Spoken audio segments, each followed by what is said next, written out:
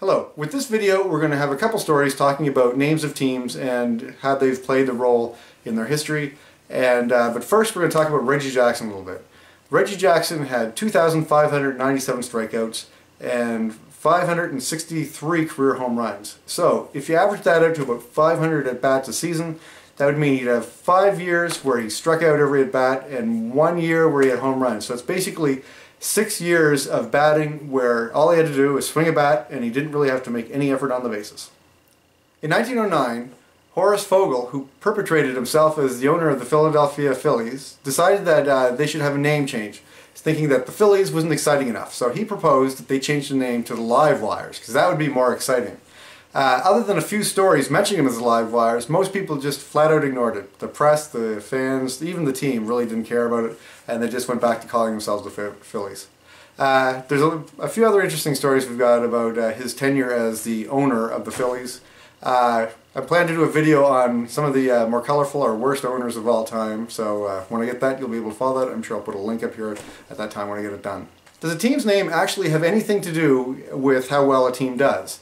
Or does public sentiment have any kind of outside influence or whatever? Well, we're going to look at a couple teams in Major League Baseball. We're going to look at the Cleveland Indians and the Braves, who went from Boston to Milwaukee to now present-day Atlanta. A couple years ago, the Washington Redskins, lost their right to trademarking their name because you can't trademark something that's racist.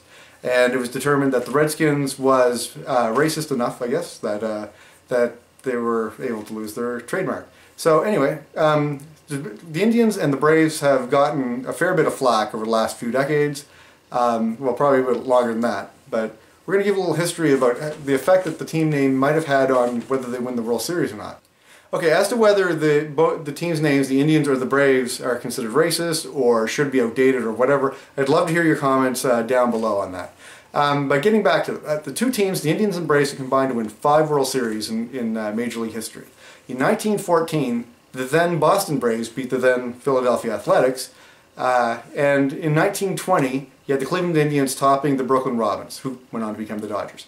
So the way I look at that, those two World Series were before political correctness, and everybody was kicking up such a big stink about these team names, so we're going to discount those. So then next we get that leaves us with 3 World Series, and 2 of them are pretty interesting. In that, in 1948, the Cleveland Indians beat the Boston Braves to win the World Series, and in 1995, the Atlanta Braves ended up beating the Cleveland Indians to win the World Series. So they were playing against each other, so somebody had to win the World Series. So we'll negate those. So that leaves 1957, when the Milwaukee Braves beat the New York Yankees, as the only time that the two teams weren't facing off each other, and we were kind of more into an era where political correctness, or I guess people were more concerned about representation of the name Brave or Indian as being possibly derogatory. So we've got just one case of that.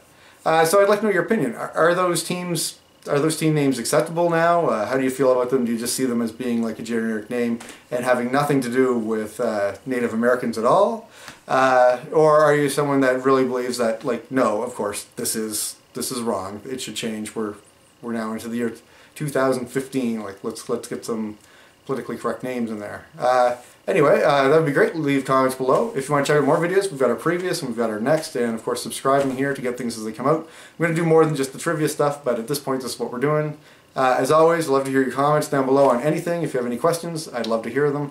Also in the description, I'm going to try to keep track of all these books that I've been reading where I've gotten this information, just in case you want to check them out, because some of them are pretty fun books. Anyway, see you next time.